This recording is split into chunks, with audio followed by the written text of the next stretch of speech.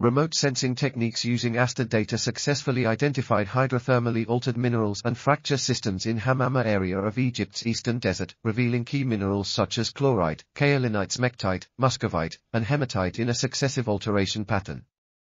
Field investigations and X-ray diffraction analysis validated the results, indicating significant gold and massive sulfide mineralizations consistent with the detected hydrothermal alteration zone. This article was authored by Mohamed, Abdelkareem, and Farouk El-Baz.